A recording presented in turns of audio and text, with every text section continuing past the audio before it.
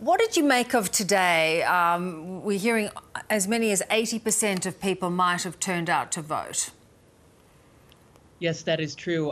Philippine elections are really important events for Filipinos, and we're expecting on average maybe around 70 to 80% of the electorate. That's around 6 to 7 million Filipinos to be able to cast their vote. But Beverly, unfortunately, we've received a lot of complaints of counting machines not working.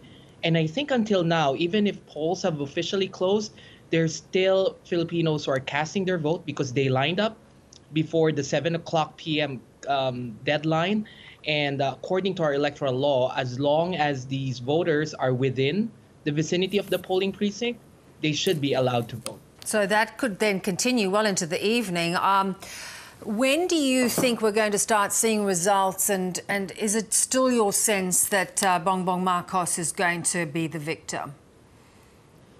Yes, as soon as a precinct closes, meaning there are no more voters who are going to cast their votes, the results of the voting counting machines, the VCMs, will automatically be sent to different servers. And one of them is we call the transparency server, which will then be made publicly available. While not really official yet, meaning because the official has to be transmitted by the commission. In 2016, in that presidential elections, we were able to find out who won the elections a little after midnight of Tuesday. However, I think it's going to be a bit delayed. But in terms of whether the results will reflect the polls, wherein Bongbong Marcos has a huge lead, I think the jury's still out. We still don't know because it really depends on who turned out to vote. And given all those delays, there might even be an impact of some voters being disenfranchised informally because they've been standing in the heat for 5 to 7 hours just to be able to cast their vote. Yeah. At the last presidential election, Leni Robredo just beat out Bongbong Marcos. He said he will not let that happen again. What is your expectation of what he might do should he not be victorious? Well, when he lost the vice presidential race against Robredo in 2016, he did make it difficult for Robredo by filing this electoral protest that went up to the Supreme Court. It took a major portion of the term of Vice President Robredo, and she even has to shell out her own money in order to fund the recounting of some of the contested votes. But it was quite clear that the electoral protest had no bearing because it was a unanimous decision of the Supreme Court that Bongbong Marcos lost that election. So who knows whether he'll do the same thing if he loses this election. Yeah. You know, I think looking from afar, it's so extraordinary that a family member of a dynasty that's plundered, what, $10 billion, we now believe, from the Philippines' coffers, would be in a position to take the presidency. How do you explain the swing to a family like this again? Right. There's a lot of factors, and we could discuss this, but we don't have time. For me, two factors are the most prominent. The first is that the Marcos dynasty has prepared for this.